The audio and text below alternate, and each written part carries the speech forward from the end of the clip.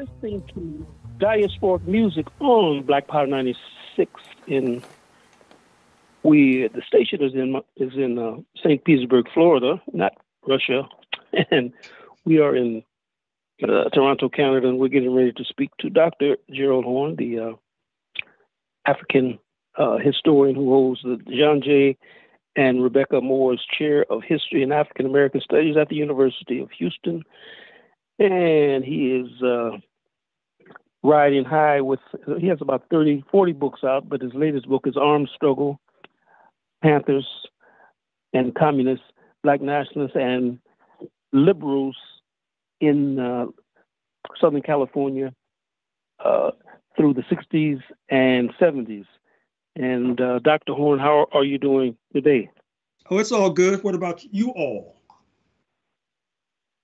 Well, I'm fine.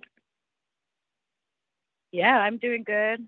I made it to another Sunday, so it's always a good week. Right on. I guess the first question. So, let Melinda lead off. Go ahead. Yeah, no, we're kind of behind. Do you want to touch base about the research that you're doing with Sierra Leone? Well, I'm considering it. I might have said that I was in London doing research recently on my book due next year on slavery in Washington, D.C. And therein, I stumbled upon the Declaration of Independence of Liberia, penned circa 1847, 1848. It's quite a militant document, given the roots of the folks who penned it in Liberia, West Africa, their roots being in Maryland, North Carolina, Virginia, etc. It's one of the most militant documents penned by anybody from that cohort during that time. And so prior to reading this Declaration of Independence, I had a very stereotyped view of Liberia as a sort of neo-colonial appendage. And of course, Sierra Leone has a similar vintage. That is to say, original settlers, many of whom sided with the British during the 1776 secession from the British Empire that led to the United States of America, and then wound up in Sierra Leone. And then after Sierra Leone was established and the British turned against the slave trade, when the British Royal Navy captured slaving ships on the high seas, they would take the Africans, be they from Angola, Congo, what is now Mozambique, wherever, and drop them off in Sierra Leone. And so Sierra Leone has a very heterogeneous population of African descent. So I've been considering exploring this topic of these so-called Black settler states in West Africa. Although with any project like this, you need an angle of entry. I mean, I need a hypothesis, which I have not come up with yet. But since I have the mic, let me segue, if you don't mind, into... Oh, Gerald, before you do that, could I ask you a question about, Carlos Cook's... Well, first of all, do I have your permission? Of course. Carlos Cook's called Black Americans in the South, Barbados, and the Barbados American blacks in the South, and the Liberians, the greatest Uncle Toms in the world. That's in his writings. He was very critical of Africans who came from the United States, Barbados, went to Liberia, and he referred to them very negatively in his book. Well, I understand that, but on the other hand, I'm sure he's familiar with Comrade Blyton, born in the Caribbean, who winds up being a leader of Liberia in the early 20th century, one of the most significant Black intellectuals and activists ever produced in the Pan-African world. In fact, in my book, Negro Comrades of the Crown, there's a poignant episode whereby Blyton finds himself in Washington, D.C., in Congress as they're debating the freedom or the abolition of slavery. It's something that really needs to be examined more carefully. So, Carlos Cooks, he has a point of view, but I didn't know that he was a historian who dug deeply into history.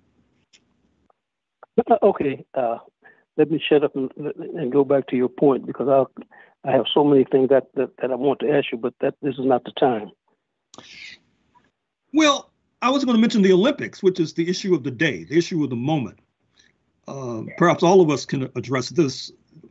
I was riveted by the Cuban wrestler, Comrade Lopez, 6'5", 290 pounds, African descent, perhaps the most successful Olympian of all time, retiring from wrestling at the age of 41, 42 after 5 successful defenses. You had wrestlers who would not even get into the ring with him because they knew they were going to be defeated. And so in some ways, he, along with the boxers, who were mostly of African descent from Cuba, are a symbol not only of why there has been a persistence of the Cuban Revolution, but also symbols of the persistence of Afro-descendants, as we're oftentimes called, the indomitable nature of our struggle.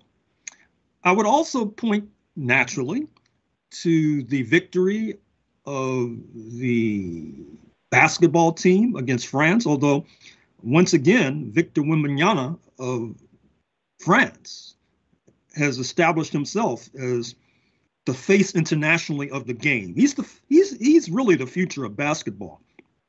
Of course, I would salute the gymnasts, and I would also make the point that in terms of the medal haul, which is something that's paid attention to in the United States at least, one of the reasons why the United States has a substantial haul of gold, silver, and bronze medals is because of the women. And that has a lot to do with the change in the law in the early 1970s, Title IX as it's called, which mandated more expenditures on athletics and sports for women, which was not only important for sports, but it's also important sociologically, because we all know that sports leads to bonding, sports leads to competitiveness, which has spin-offs in terms of academia, business life, etc. And so one of the main reasons why the medal haul for the U.S. is so significant is because of the women. And let's start with the gymnasts led by the self-proclaimed GOAT. That's what she calls herself, the greatest of all time, with some justification, speaking of Simone Biles of Southeast Texas. And I would also point to the women's basketball team, which has not lost a match since 1992 and did quite well once again in terms of the Olympics. So back to you. And then, of course, if you want to add any added comment about Carlos Cooks, feel free. In terms of the boxing, I can't never forget Theophilio Stevens, who was a heavyweight champion from Cuba, Olympic champion. They wanted him to box Muhammad Ali, and he refused, saying that that's when they had the cultural boycott of South Africa. They wanted, I think it was may have even been Don King offered to put together a fight between Theophilio Stevenson and Muhammad Ali. And Theophilio Stevenson's roots are from St. Vincent and the Grenadines, and I think he was a formidable boxer. And I think the Theophilio recently passed away in the last year or so. Oh, that's news to me. I think he did pass away. I think Theophilio did pass away. And in terms of the Carlos Cooks, I have a lot of respect for Carlos Cook's. However, his anti-communism always bothered me. Bothered me terribly, because we started an organization in Toronto called the Afro-American Progressive Association, and a lot of the Caribbean people were upset at us because they said, you guys are coming here with some Yankee Doodle Dandy imperialism, and we would always laugh and say, Afro-American, we got that from Carlos Cooks. He was the one that used the term Afro-American and African-American. And we had but Carlos Cooks, I know, and you can attest to this, they used to go after, fight with the members of the Communist Party. I know you have some stories about that. Oh, yeah. But back to Blyton, he's going to appear in my book on North Africa, which will take a few more years to produce, because he visited Egypt and had some very interesting stories to tell about Egypt, and in fact, about the graffiti that he espied on the Sphinx, for example. He's an absolutely fascinating character.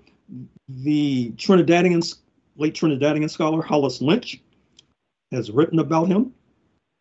And of course, a descendant of Mr. Blyton now teaches at the University of Virginia, and she's a leading scholar of Pan-Africanism.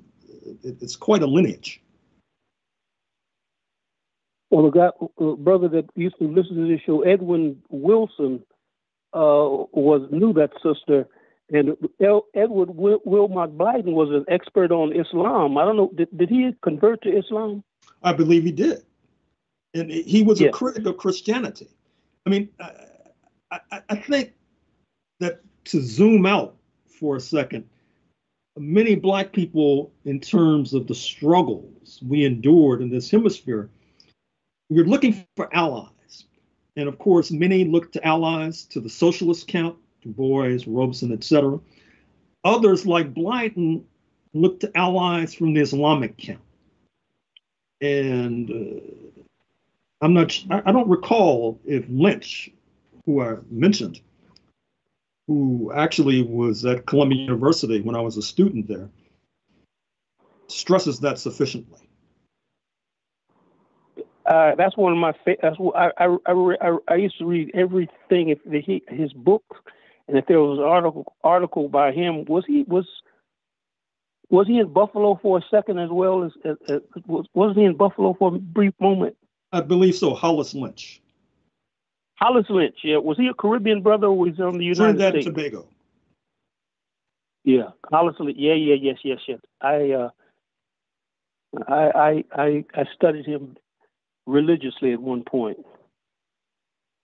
Can we go on and talk about the VP soon to be? It looks like Miss Kamala Harris is making a lot of news, and I wanted to talk about her and the fact that she's estranged from her Marxist father. Could you talk about that? Yeah, it's I'm always saddened to hear those sorts of stories between a father and a daughter. Of course, Donald Harris is an esteemed left-winger, formerly residing in the San Francisco Bay Area, where he meets a woman who is Kamala Harris's mother. He was in the economics department at Stanford University. He's now, I think, 85 years old, still in the land of the living, still residing in Jamaica. We'll see if there will be a reconciliation between the two, although it does not look to be in the offing. But with regard to the polls right now, to the extent that you credit these polls, she's surging ahead of her chief opponent. Speaking of Donald J. Trump, I say her chief opponent because there are those such as myself, and of course I vote in the state of Texas, and we all know about the U.S. presidential races where you can get the most votes and still lose, and a U.S. presidential race is 50 plus racist. And in the state of Texas, I'm supporting Cornel West and his running mate, Alina Abdullah from Los Angeles. But having said that, the polls, to the extent that you credit them, are suggesting that she's surging ahead. And Mr. Trump is a bit discombobulated by this new opponent. Recall that he claimed that she only turned, quote, black, unquote, of late, which is apparently false. I mean, after all, she did attend Howard University, a historically black college in Washington. She pledged a Black American sorority, speaking of Alpha Kappa Alpha. So Mr. Trump, I guess he's having trouble coming up with a line of attack against Vice President Harris, which is leading to a stumble in the polls. But there's still a lot of time between now and the first Tuesday in November. And anybody who underestimates the strength of reactionary politics amongst the descendants of European settlers in North America are making a fundamentally profound mistake. I think I tend to agree, but I just want to sidetrack you again and say that Donald Harris was born and was raised in St. Anne's Parish in Jamaica, which is the same spot as Robert Nesta Marley and Marcus Mosiah Garvey. So, and the point I want to make was he was also a part of a group that was started by Donald Warden, who became a Muslim. I forgot his name, an international lawyer. But Donald Warden's group included Huey Newton, Bobby Seale, Ron Karenga, Kenny Freeman, Mamadou Lumumba, and many others on the West Coast. Yeah, that comes up in my book. In fact, I have some nuggets to add about that, particularly regarding the influence of Saudi Arabia and Pakistan on Black Americans who became Muslims. I find it to be an intriguing story that needs further exploration. Yes, sir. But I think I'm going to say this, and we can move on. But the Nation of Islam used the Quran that they used was the Ahmadiyya's Quran. They didn't use the Quran that most of the Sunni Muslims use. They used the Maulana Ali. I think I used to have that Quran, but it was the Ahmadiyyas used it. And I know I was in a taxi one time, and I mentioned the Quran by the Ahmadiyya Muslim, and he almost wanted to put me out of the taxi, but he wanted to get his fare, so he let me stay. But he was quite upset about that. Well, as you know, Ahmadiyya, many Muslims in Pakistan, shall we say, are not friendly towards that trend of Islam, although it sunk roots here in North America, not least because at the end of the 19th century, you had a migration from British India to the United States. And as so often happens, and it still happens to this very day, migrants settle in Black American communities. And according to some, that helps to lead to the formation of the Nation of Islam about 90 odd years ago. Well, the only Muslims I knew growing up was the Nation of Islam and the Ahmadiyyas. I didn't know what a Sunni or a Sufi or a Shia was at that particular time. All I knew was Temple 27 in Los Angeles, and the Ahmadiyyas. I don't know. I never went to their meeting place, but they were all over Los Angeles, California. Okay. So, Melinda, you have some questions. Go ahead. Yeah. So let's touch on, like, we didn't touch on, like, the U.S. Japan ties tightening and what's going on in Sahel. Well, with regard to the former, it's the U.S.-Japan ties tightening as part of this new Cold War against China. In fact, pay attention to this new neoconservative book entitled bluntly, "We Win, You Lose." That's how the neoconservatives are approaching the People's Republic of China, you being China. And the United States might live to regret this remilitarization of Japan. In that context, I guess there's not a historical memory of the combativeness and the fighting mettle of the Japanese military. In fact, I've argued, it's in my book, Race War, that one of the many reasons why the United States dropped atomic weapons on Hiroshima and Nagasaki, August 6th, August 9th, 1945, was because they were having a hell of a time confronting the Japanese military in the battlefield. And this was almost like a last gasp to try to subdue Tokyo. And obviously it worked because Japan surrendered after that horrendous episode of mass murder. Tens of thousands incinerated instantaneously. August 6th, August 9th, 1945, will mark the 80th anniversary next year. Interestingly enough, Rahm Emanuel, the former mayor of Chicago, present U.S. ambassador to China, he refused, along with some of his Western European peers, to participate in the ceremony marking the 79th anniversary just a day or two ago in Nagasaki, because apparently there was some sort of attempt to circumscribe the potential of the Israeli emissary. And of course, the settlers regimes tend to stand together, oftentimes backed by their European comrades. And so Rahm Emanuel did not show up, to the dismay of many in Japan.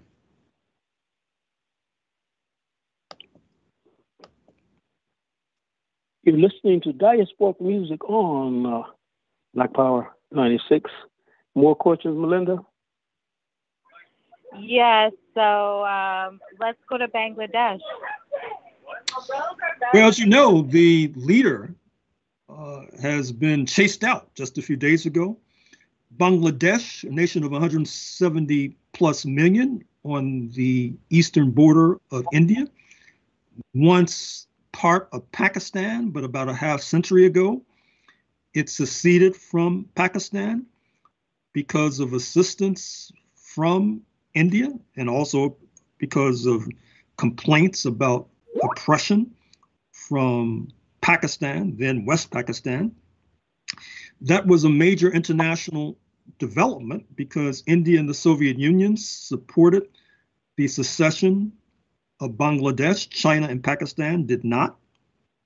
Interestingly enough, as I say in the book, the Black Panther Party sided with China and Pakistan, and that did not necessarily win them plaudits in India, in Moscow, nor in Cuba, which should have been a top priority diplomatically, since Cuba tended to stand on the side of the then Soviet Union. In any case, the leadership was chased out because there was a complaint and a protest about quotas, particularly for employment, reservations, as they're called in India. Affirmative action would be the term we use here in the United States. Positive discrimination might be the term used in London. And the positive discrimination in Bangladesh tended to benefit the families of those who fought in the Liberation War.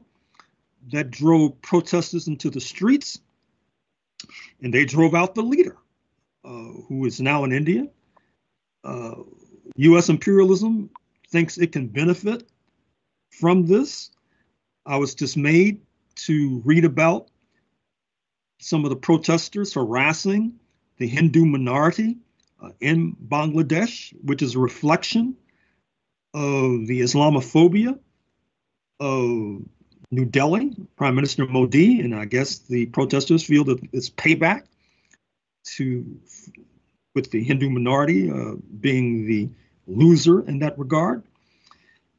Also pay attention to events in neighboring Myanmar or Burma, where the rebels, many of whom are backed by the United States, are on the march. Burma borders the People's Republic of China, one of 14 nations bordering China. The United States feels that if it can weaken the military regime in Myanmar, it can have a base on the southern border of China.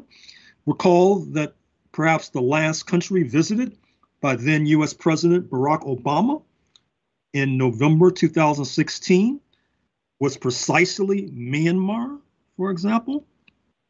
So we're going to have to pay attention, close attention to developments there. We only have a few minutes left, but I definitely wanted to ask you about the unrest in Nigeria as well as Kenya.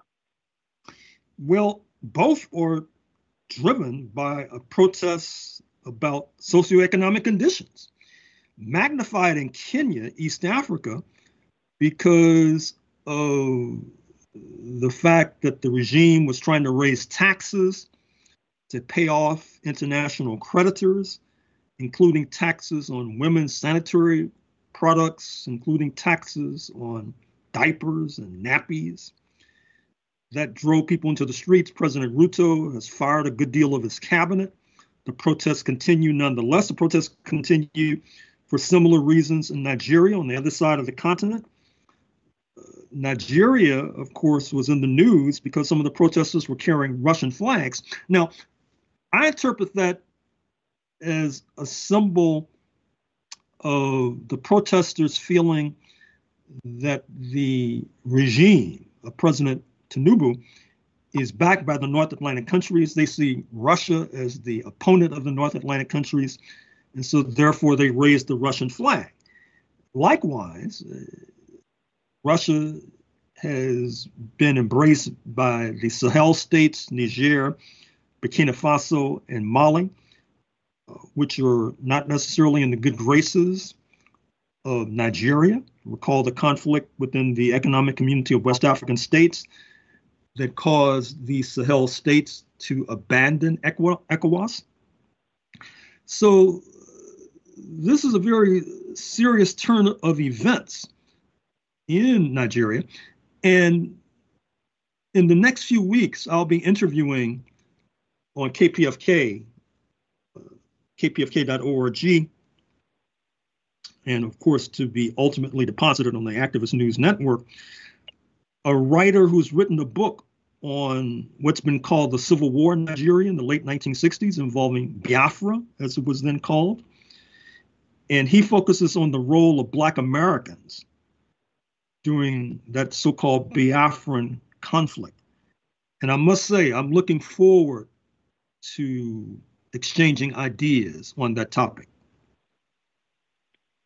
No, definitely be interested in that. I think there's a lot of, there was a big debate in I guess debate all around the world as to Biafra and whether or not Biafra had the right to self-determination. I guess at that time everybody was, or the Pan-Africanism was, people were talking about, I guess, uniting Africa as well as the Caribbean and Africans in America, and becoming. Nkrumah talked about having one African state. Then I guess there were other people who were talking about having, like Nyeri, that was talking about East African unity, and then eventually coming to African unity. So I guess that's going to be, your research is going to be based around that issue. I know, yeah. And in the meantime, tune in to kpfk.org on Saturday, 11 a.m. Pacific, for our next program, which will have a segment on Robert F. Williams, formerly of North Carolina and Detroit, in exile in both Cuba and China. Stay tuned. And he lived, or he was in.